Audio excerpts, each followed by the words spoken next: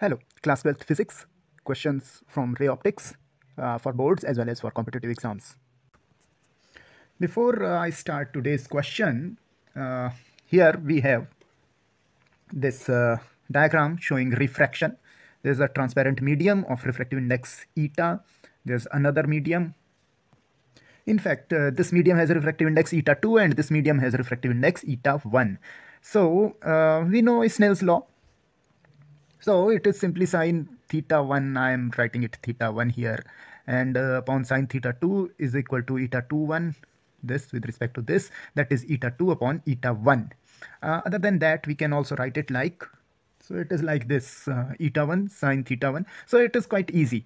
Refractive index of that medium and angle of that medium, eta 1 sine theta 1 is equal to eta 2 sine theta 2. Again, now if this incident ray is replaced by a vector, because ray has this direction, so we can associate a unit vector with that, and here it is given as I cap for incidence. It is not that x, y, z axis type I cap. So this I cap for incident ray, this is a unit vector. N cap normal to the surface, R cap minus N cap for other side. Right now I'm not showing why I'm doing this, but we can, instead of writing this sine theta 1, we can write cross product of unit vector. Now understand this fact, unit vector associated with this incident ray. Maybe they will give vector, but we have to consider unit vector. Cross multiply, this is not a simple multiplication. Remember that class 11th concept, cross multiplication.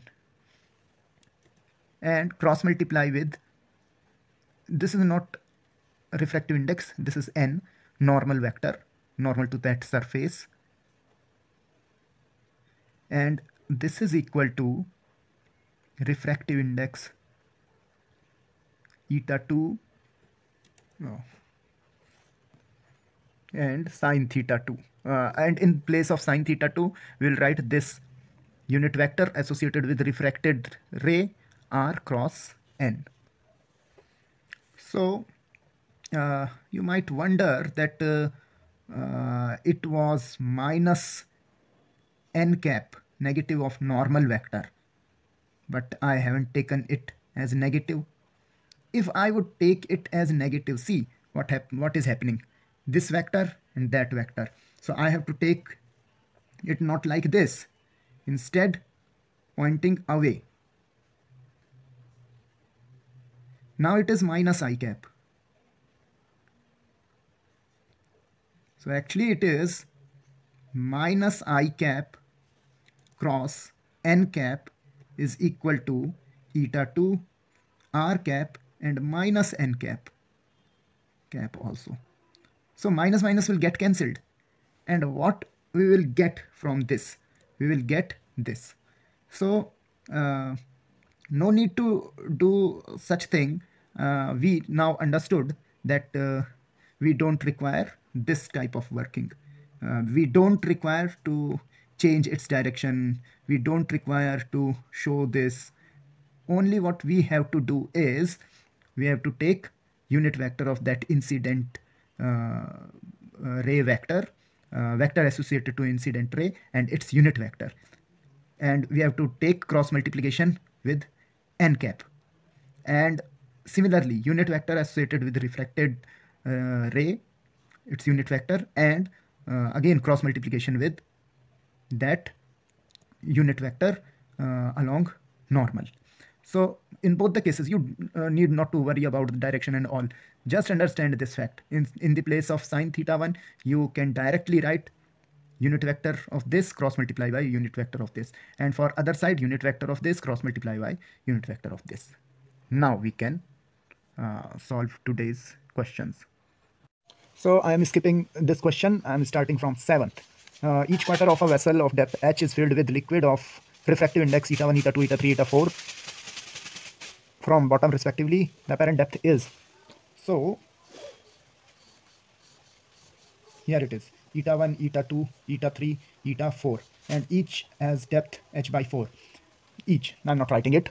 And we know that real depth upon apparent depth is equal to refractive index. And if I readjust it, apparent depth equal to real depth upon eta. And for each one, like for first one, AD1, real depth upon eta 1. Real depth is h by 4 upon eta 1. Similarly, apparent depth 2 will be h by 4 by eta 2, and so on. I'm not writing that. So net apparent depth is sum of all of these, h by 4 upon eta 1 plus h by 4 upon eta 2, and so on. So I hope rest of it you can do easily. Ray of light passes through 4 transparent media of refractive indices mu1, mu2, mu3, mu4. If emergent ray CD is parallel to AB, then actually directly we can answer it. We know through a glass slab, whatever angle is there, if it emerges into same medium, then this angle is equal to this angle, incident angle equal to emergent angle, and they are parallel to each other. So what is the same thing is happening here. So directly we can say mu1 is equal to mu4. But if we further want a mathematical explanation for this, then we will follow that Snell's law in modified form, like this. Mu1 sine theta 1, I'm writing it sine theta 1, whatever angle here, is equal to mu2 sine theta 2, angle of refraction. And whatever be the angle of refraction here will be the angle of incidence for next. So mu2 sine, sine theta 2 for this interface is equal to mu3 sine theta 3, and for this interface now theta 3. Actually this angle is so acute, I wasn't able to show you actually, but you can understand that. Sine theta 3 equal to mu4 sine theta 4. And now, as you can see, this equal to this further equals to this because of this. So all these are equal. So what? Mu1 sine theta 1 is equal to mu4 sine theta 4. And we know that because it is given CD is parallel to AB, it means theta 1 is equal to theta 4. So sine theta 1 is equal to sine theta 4, and this implies mu1 equal to mu4. I'm skipping 9th. 10. A ray of light strikes a transparent rectangular slab of refractive index √2 at an angle 45 degree. Find the angle between reflected and refracted. Oh, from where this reflected come? Okay, so here it is air, not given, so it is air. And this is another medium. This is glass of refractive index eta. So this is angle of incidence at 45 degree, I equal to 45 degree. And see, actually what happens in actual practices, some of the part get reflected and rest of the part get refracted. That's important. So just remember that. So a small part is reflected and another part is refracted. So actually we have to find angle between reflected and refracted. This angle we require to find. So what will we do? The whole idea is find this angle of refraction. First find angle of refraction. So directly Snell's law, sine I, that is sine 45 upon sine R, that is sine R is equal to eta, which is √2. So sine R is equal to sine 45 upon √2, and sine 45 is 1 by √2. That will be, this implies that sine R is 1 by 2, so R is equal to 30 degree. It means this is 30 degree. Now if this is 30 degree, so this is 60 degree. This is 45 degree, so this is 45 degree, and if this is 45 degree, so also this is 45 degree. So it's a simple problem. Now, if I cap denote unit vector along incident light, okay, I'll draw this. Okay. So this time I is not showing angle of incidence, but a unit vector indicating along this direction. And R is unit vector along refracted ray. Here it is. Of refractive index eta. So it is understood that here refractive index is 1. That is air or vacuum. N cap, this is not eta, this is N. N cap is unit vector normal to the boundary of medium, directed toward incident medium. So here it is. This is normal. Actually, unit vector along the normal, away from the surface. Okay. So remember one thing, one fact to be noted, that as we know, this angle is theta 1, this angle is theta 2. I am not writing I and R for the same. So refractive index of this side, that is 1, multiplied by sine of angle associated with this medium is equal to refractive index of other medium multiplied by sine of angle associated with that region. Okay, this can also be written as unit vector in this region and cross multiplied with n cap, and that is equal to eta refractive unit vector for refracted ray cross multiplied by n cap. So this is what we have discussed earlier, and now just we have to just take the correct answer now here. So just keep this in your mind. And to apply this concept, we have another question. So from now onward, remember, this is also the form of Snell's law. And I repeat, this is unit vector along incident ray. And this is unit vector along refracted ray. So here, let xy plane, okay, this is xy plane. Be the boundary between two media means there is one medium and there is other medium. Here it is eta 1, and on inside it there is, so it is xy, so this is z. So on that side it is eta 2. This eta 1 medium has refractive index √2, and here it is √3. So incident ray may be coming anyway, in which way, that's not sure, and that is not required also. What is required? We require unit vector for this incident ray. So in order to find unit vector, what we do, this is a unit vector equal to vector A upon magnitude A. 6 √3 I cap plus 8 √3 j cap minus 10 k cap upon magnitude mod of this. I will be find squaring all of them, adding, taking root. So I hope you people know this. Root magnitude is something like this. So when you will solve it and find magnitude, so you will get 20. If you understood this, you can calculate it mentally only.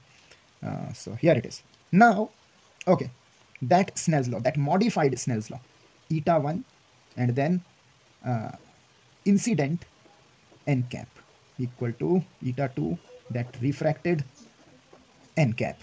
Now, eta 1 is √2. I cap, incident vector, incident unit vector. This is incident unit vector, which is 6 √3 I cap plus 8 √3 j cap minus 10 k cap upon 20, and cross multiplied with n cap. Now what is n cap here? So you can see n cap is normal to this xy plane, which is z. So n cap is actually along z axis, that is k cap. Unit vector along z axis is k cap. So it is cross multiplied k cap, and that is equal to eta 2. Here we don't know. We don't know vector for refracted ray. So what I'm going to do, I'm expanding it, simply expanding it. Magnitude of this multiplied by magnitude of this one and multiplied by sine of angle between them. So what is the angle between them? That is what we have to find, angle of refraction. I'm simply writing it theta 2. And remember, there is a unit vector also, which makes it a vector because it is a vector product. So I'm simply writing some c cap. It is a unit vector which is showing cross product of both of them. Now more detail, I will put a link in the description about this, by which you can deeply understand this cross product and all the mechanism behind it. So now, okay, instead of writing eta 2, it is good to write √3. Okay, now cross multiplication. So I cross k is minus j. So it will be minus 6 √3 j cap, and j cross k is I, plus 8 √3 I cap, and minus k cross k is 0, so I'm not writing it, upon 20, and this is equal to √3. This is 1, this is 1. Unit vectors, sine theta, we have to find it, 2, and some c cap, which is unknown. Okay, and now we will take modulus both sides. Take mod. Its mod will be square of this, that is 108, plus square of this, that is 192, and its root, where this negative has gone. So actually when we take modulus, we do square of entire thing other than this unit vector. So just revise little bit about mechanism behind this cross multiplication and all. Okay, so here it is. And C, magnitude of C is 1. So it is also gone. And now you can solve it and you can find sine theta. I'm not telling you. That's all.